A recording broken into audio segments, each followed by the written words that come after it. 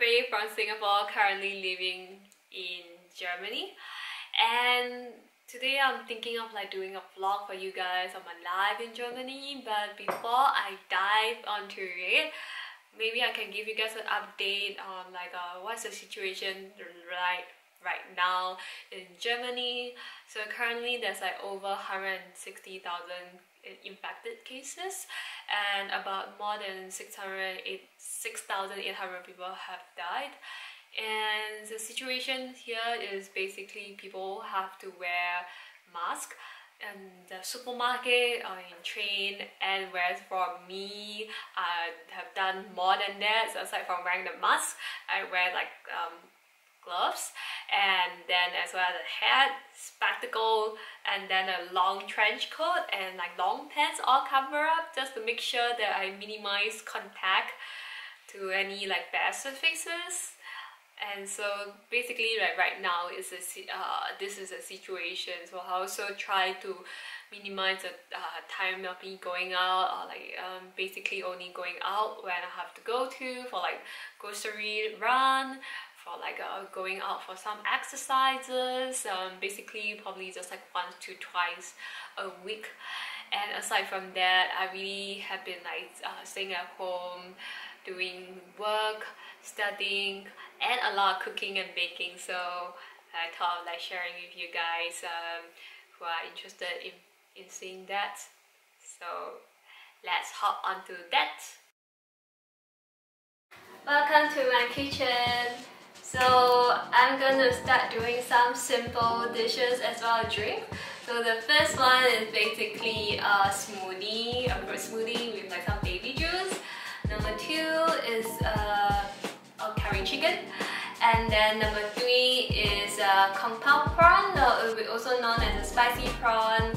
Basically a very well-known Singaporean dish. So I'm gonna start with the smoothie first. We got the plums, the baby juice.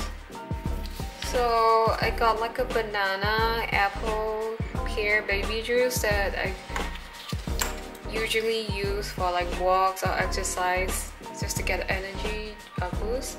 And then some frozen blueberries. This was like a handful of it.